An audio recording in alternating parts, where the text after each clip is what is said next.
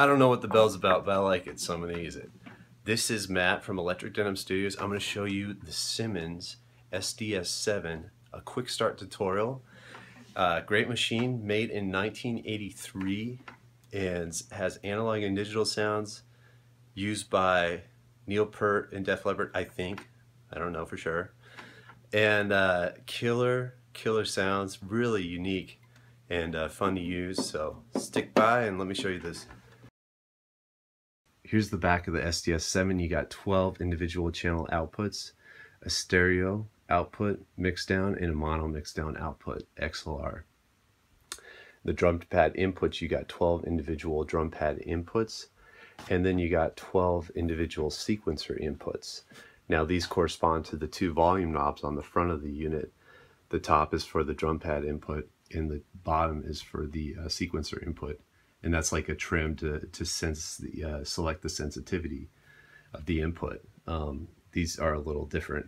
You can check on the tutorial online to I'll show you what voltages these require. Here you got your hi-hat pedal input. I read to just use the Simmons hi-hat pedal because it causes damage if you don't. I don't know. External kit select, that's a pad, Simmons pad, where you can select the different kits in there by hitting the numbers. Here is a memory expansion in and out. It's a Simmons way to store, a proprietary way to store your kits in RAM. And that's pretty much the back. All right, here's the front. You've got each of your drum channels right here, and the ones that are lining up are the ones with the cards in them. There's a card in there with an EEPROM with the sample. And this is the volume for, the top volume is for your drum pad input sensitivity, and the bottom is for your sequencer sensitivity. So depending on which input you have connected to it.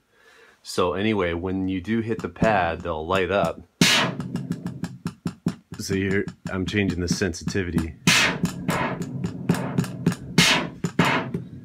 And I got one in the snare too. Now this one's on the sequencer input, so see the sensitivity is controlled on the bottom knob for the sequencer input. Here's your incrementer, and this kind of is how you select stuff. And then over here is your whole like program mode area. It's a lot easier than you think. When you power this baby up, it's on drum kit number 1. Each drum kit has a memory of all the different sounds that you've programmed into here. So you have 99 of those, and you select them by turning the incrementer. Okay, now to change the drum kit sounds, the sounds for the drum kit, make sure you're not on 0, 0. You go to drum kit 1. 0, 0 is for the program jigsaw, which I'll talk about later. But 0, 1 through 99 is the drum kits. So what you do is you push program once, the red button down here, it'll blink. You select the drum kit you want to edit. So let's say we want to edit 3. So we push 3, and then you push program again. And see, what will happen over here is you got a blinking light over here, which lets you select which drum track or channel you want to edit. So as you see, as you use the incrementer, you can scroll through. So let's say I want to edit the snare. So I scroll through to the snare, and I push program one more time. So for the third time, all the lights blink up, and now I can control anything in here. So with all the lights blinking on the snare, I can check any of these levels. And first I'm going to take out the noise. So I push noise, because that's just a synth kind of noise sound, which I don't really like. I took that out. Now to keep that noise out, I have to push, I can either push program, and it'll take me back to the beginning, or if I want to select more and change more settings in this channel, I push noise again, which is what I'm going to do. So now I have some click in there. I can adjust that, but what I'm going to do is I'm going to turn up the analog sound. So I push level on analog, and I'm bringing up the level. So now I have an analog level. I can hear the analog sound. Now to store that, I push level again, and now I can select more things like pitch. change the pitch. And now this is for the digital. Like, remember, in each card you have an analog and a digital sound. So I'm going to bring up the digital sound. Hear that? It's different. Play with the pitch a little bit, but before I play with the pitch, I got to push level again, so that all the lights blink. And once they blink, I can select a different function. Otherwise, it'll erase what you programmed. It won't store it.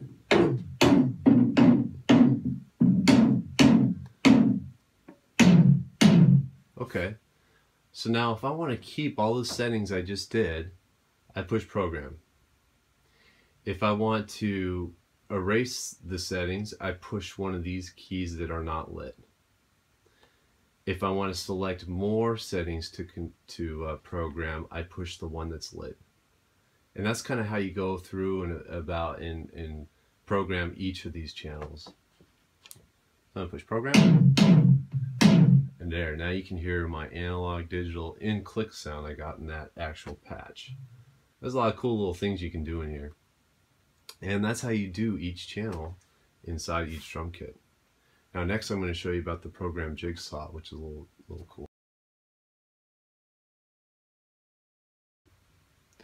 Alright, so the program Jigsaw, what the heck is that? What does it do? Program Jigsaw is very basic. It allows you to copy tracks or channels into different kits or different channels. So basically what you do is you got to go to kit number 00.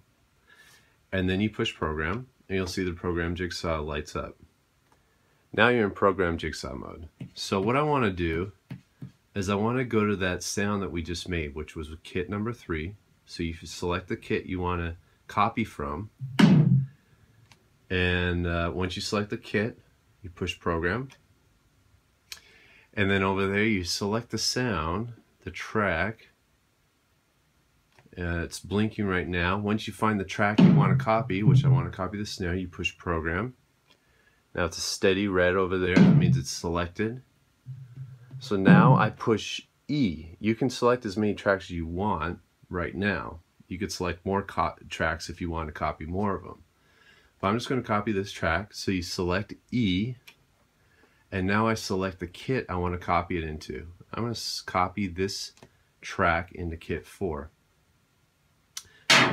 Now, I'm on kit 4. You can hear the sounds of kit 4, but if you want to hear what it would sound like with the copied kit, you push N.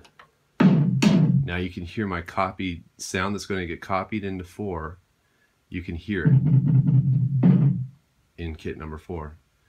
So now to save this and to copy it over and to finalize it, you push program, and that's going to copy that snare sound from kit 3 into kit 4. And finalize it. See, now that snare sound is in kit 4 and is in kit 3. So that's how you copy and paste sounds. And remember, you can do multiple tracks when you enter into that program Jigsaw.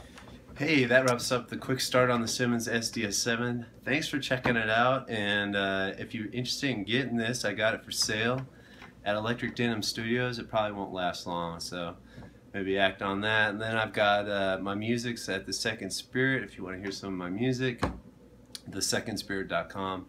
And shoot me a line if you're interested in any gear. I'm always getting new gear in and out, and let me know how things are going. This is Matt from Electric Denim Studios. Talk to you later.